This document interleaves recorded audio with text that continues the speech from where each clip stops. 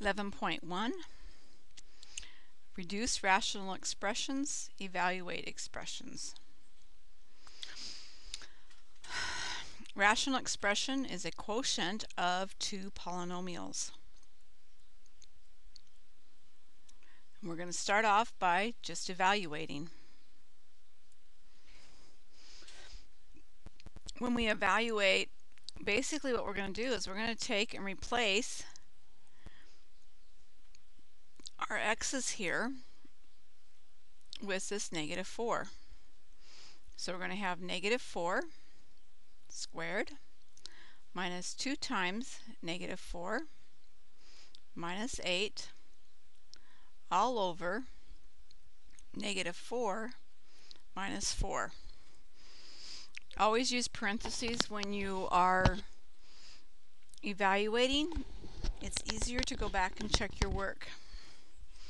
So we have 16 plus 8 minus 8 all over -8. So we get 16 over -8, which equals -2. Let's take a look at our second one here. Again, we want to use parentheses around our x's. So we have 2 squared minus 2 minus 6 all over 2 squared plus 2 minus 12. Whoops, that's supposed to be a minus.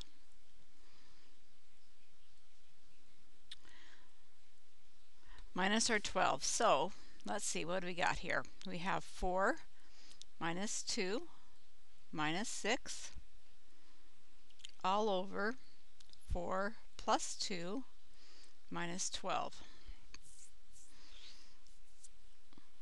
So we have -4 all over, let's see what we got, 6 minus 12, -6, which is going to give us a positive 2/3. Answers should always be reduced if they are in a fraction form.